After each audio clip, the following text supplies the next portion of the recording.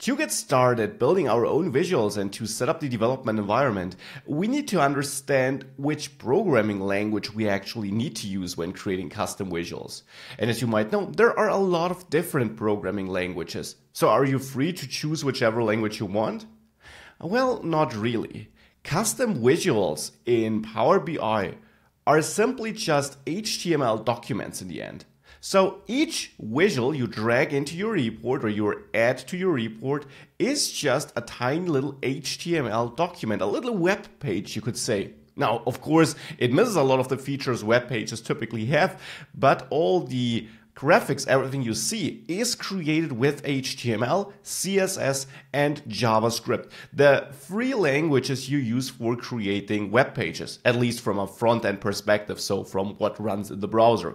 If you already know web development, it should be easy to follow along and build your own visuals.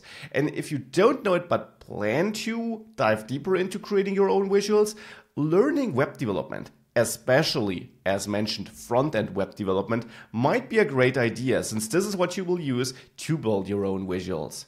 Now, whilst it is true that we use HTML, of course, visuals, charts, often are about shapes, rectangles like in a bar chart, as you can see here, or circles or anything like that.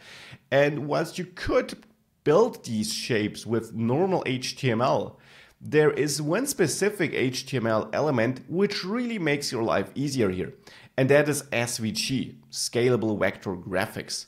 In a normal web page, you can embed SVG graphics to quickly add such shapes or such illustrations to a web page. And it's the same for your visual. Since you use HTML, you could use SVG here. And that's the great thing. With SVG, you can easily build these shapes. Now with SVG in HTML, we get a powerful way of creating our shapes. So what we will do in the end here is we will use web technologies as mentioned before. So that's HTML, CSS, and JavaScript, though I have to say something about that JavaScript part. We don't actually use JavaScript when creating our own custom visuals.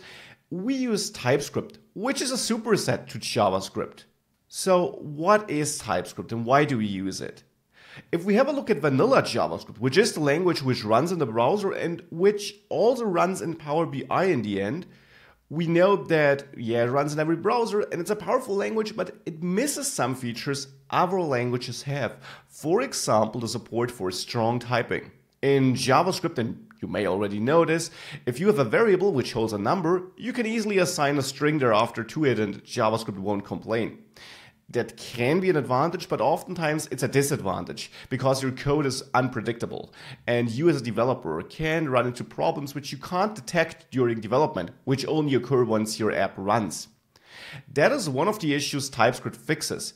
It adds many new features to JavaScript, for example types, but also other things like classes or interfaces. So it makes it easier for you to code your app to work with JavaScript or then TypeScript. And that is the main advantage.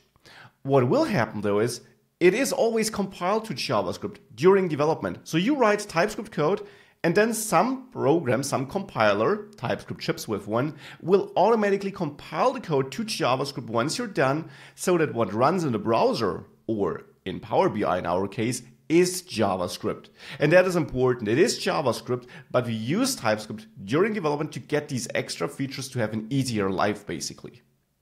So that is the language we'll use, TypeScript, together with some HTML and some CSS, but most of the work will happen in TypeScript. Now, one issue we might face is that we, of course, have a data-driven document, and we will have a look at this in the next lecture.